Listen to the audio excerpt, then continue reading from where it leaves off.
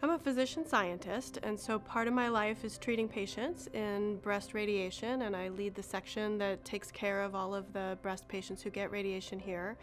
And then my other hat is running a lab, and that's also focused on breast cancer research, trying to understand how we can have better outcomes for the patients that we treat. I think the reason to be treated at MD Anderson for your cancer is because the depth on the bench is amazing. Whatever comes up for these patients, I can reach out to somebody who knows whatever rare thing has occurred and what to do about it.